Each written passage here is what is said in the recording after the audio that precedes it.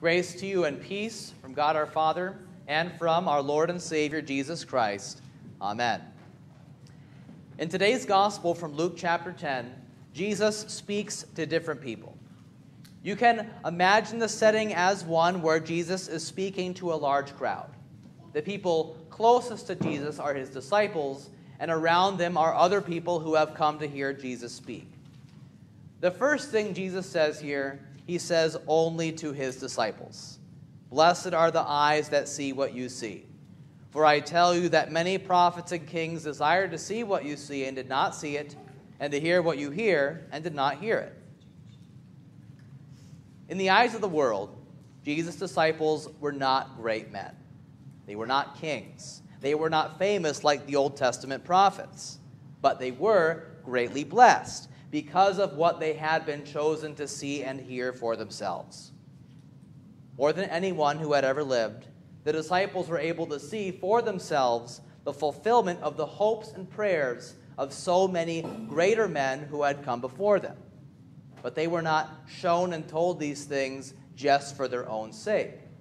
The disciples were shown and told these things so that they could then be the first wave of messengers whom God would send out into the world to preach the gospel of his promises kept in Christ. The disciples would be sent out to repeat what Jesus had told them and to recount the saving events that they would see. One of those lessons Jesus taught them right after this. We are told that one of the other people who had come to hear Jesus speak stood up and asked Jesus what he needed to do to inherit eternal life. What he meant by asking that was what did he need to do to earn eternal life for himself. Jesus replied to that man by asking him a question. What does the law say? How do you understand it? And the man replied by saying this: You shall love the Lord your God with all your heart, and with all your soul, and with all your strength, and with all your mind, and your neighbor as yourself. What that man said was completely correct. So Jesus said to him, You have answered correctly. Do this, and you will live. But even though that man was able to regurgitate God's word correctly, he did not actually understand what it meant. He showed this by his next question. And who is my neighbor? That man asked that question because he wanted to know who he needed to treat as his neighbor, loving them as he loved himself, and who he didn't need to treat as his neighbor, not showing them love. That, just by itself, was a very unloving thing to think, much less to ask. Who do I have to be nice to, and whose needs and feelings can I disregard? Jesus answered that man's question by telling the parable of the Good Samaritan. We need to remember what a parable is. A parable is not an account of something that actually happened. A parable is a story that Jesus told to illustrate a greater truth. But the parables that Jesus told always included realistic characters because they deal with real important things. Otherwise, what good would they do? This parable begins with Jesus saying that one day a man was making the trip from Jerusalem to Jericho. But while he was walking, he was attacked, robbed, and left half dead. And the implication here is that if no one came to help him, soon the man would die. The first person who came across this man was a priest. Right away, we would assume this is great. The man will be saved. Of course, the priest will help him. But the priest didn't. Jesus said that the man passed by the injured person on the other side of the road. After that, a Levite came. A Levite was someone from the tribe that provided all the priests for the people of Israel. In that way, all the Levites were a people set apart for God, even if they individually were not serving God as priests. But, like the priest, the Levite did the same thing. He crossed over to the other side of the road and went on his way. The reason why these men crossed over to the other side of the road is the same reason why we might be tempted to cross over to the other side of the road if we saw a person or situation up ahead of us that we just didn't want to deal with. By crossing over the road, we think that we are saving ourselves from an uncomfortable interaction, whether it's with someone we don't get along with or a situation that we don't want to involve ourselves in. Now, those two men, by crossing the road, they thought that they were absolving themselves from needing to stop and help this man. But they weren't. Instead of stopping on their way to help someone who was in need, a person, by the way, who was their own countryman, they went out of their way to avoid helping him. Now, if a Levite and a priest did not stop to help this man, we would assume that he was beyond help. Soon he would be dead. But that isn't happened. After those two men went by, another person came along, and this one stopped. He was a Samaritan. Maybe we don't all know what it would have meant for someone living in Israel at that time to be a Samaritan. But to really understand the depth of what Jesus is telling here, we do need to understand this. Now, all the way back in the 700s BC, the kingdom of Israel had been split into two halves, the northern 10 tribes and then the southern 2 tribes of Judah and Benjamin. Now, the Assyrian Empire, they came and they conquered the northern 10 tribes, and they forcibly relocated many of the people to other parts of their empire. The reason why the Assyrians did this is because it was a way to consolidate their power. People were less likely to rebel if they were foreigners living in some other land compared to if they believed they were fighting to defend their homeland. And just as the Assyrians forcibly took away many of the people of Israel, they forcibly brought in many other people and settled them among the Israelites who were left.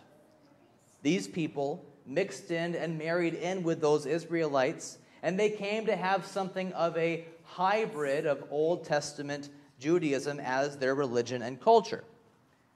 These people accepted the first 5 books of the Old Testament, but they did not bind themselves to the writings of the prophets. And the place where they worshiped was on Mount Gerizim in northern Israel, not in the temple in Jerusalem. As a whole, the Samaritans were despised by the people of Israel who were left down in Judah. The Samaritans were viewed as trash, fake Jews, if you will. The average Israelite in the time of Christ would have never stopped to help a Samaritan with anything, and they would not have expected a Samaritan to stop and help them either. But in this parable, it was a Samaritan, not a priest or a Levite, who showed true Christian love to the person in need. It was a Samaritan who went out of his way and rerouted his life to make sure that this person whom he did not even know was given the help that he needed to be nursed back to health. Now, the fact that Jesus says it was a priest and a Levite who passed by the man in need does not mean that other people would not have also been obligated to stop. Any God-fearing person or any decent person would have been obligated to stop and help someone so obviously in need.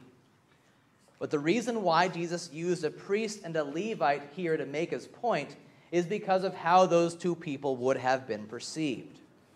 It's like how if I'm out and about and I'm dressed as a pastor with my collar on, it's obvious who I am. People will see me, and to one extent or another, they will know that I represent the Christian church.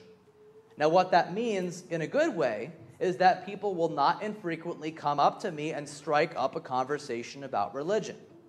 The fact that I'm dressed as a pastor negates the social norm to not talk about religion.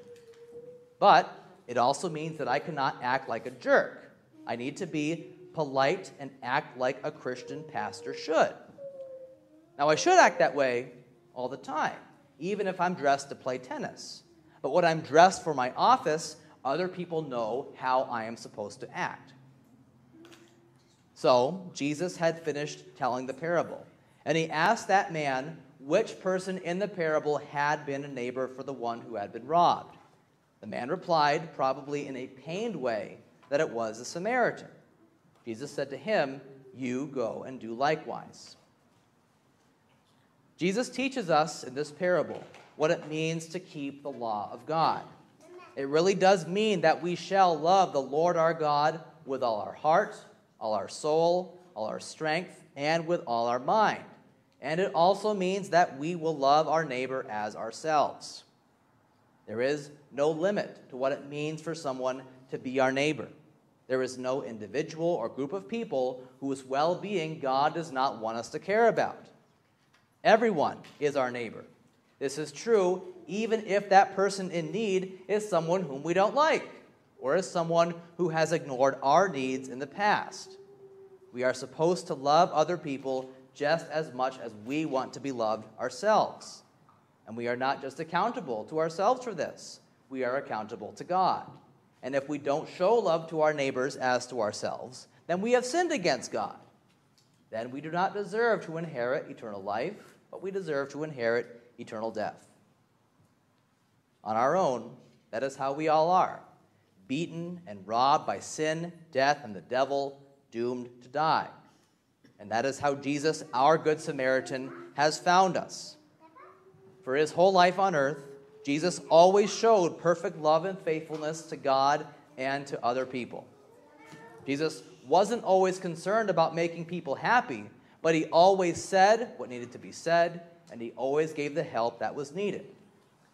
This culminated when Jesus allowed himself to be crucified and killed in payment for the sins of the whole world. That was the payment that all the kings and prophets who had come before him had been hoping for and looking forward to. Those who saw Jesus die on the cross and then buried in his tomb would not have known from what they saw that day that that was anything to be happy about, just to be sad about. But when Jesus rose from the dead, he gave us reason to rejoice. He showed that our sins had been paid for. He showed that he himself had been healed from everything he had gone through, and that through faith in him, we are also healed in our consciences right now, and on the last day, also in our bodies. And as we wait for that day, Jesus continues to heal us. He has left with his church on earth the means of grace through which our souls are cleansed in baptism, our faith is fed and nourished in the Lord's Supper, and we are reassured of our forgiveness and salvation in the gospel. But in his word, Jesus also reassures us that we need the salvation that he gives. Like the man who questioned Jesus in today's gospel, we are also prone to self-righteousness. We are also tempted to want to carve out exemptions from the command to love our neighbors as ourselves. We're tempted to want to make the law easier and then to be comforted by how we have kept it. Jesus saves us from that false comfort by directing our attention to the law in all its truth. He shows us that we can't earn eternal life for ourselves. He shows us that because of our sins, spiritually we are like that man, dying by the side of the road.